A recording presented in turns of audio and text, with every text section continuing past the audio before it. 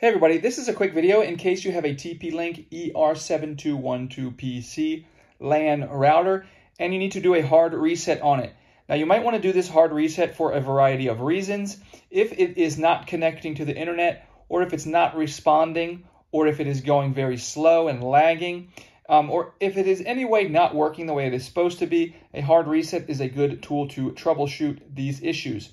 If you do this, just keep in mind you will have to reconnect and reconfigure everything because the factory default settings will be restored on this device. But if you're ready to do that, all we need to do is, with the unit plugged in and powered on, we need to find a paper clip or a pin or something. Just make sure it's not too sharp. We're going to come back and we're going to find the little reset button right here. And you will need to push your paper clip in and push the button for at least 5 seconds. And if you will know that it's resetting when the SYS LED on the front starts to blink rapidly, that means it's resetting. You can allow it to complete its reset, and then you can set up this router as if it were a new router.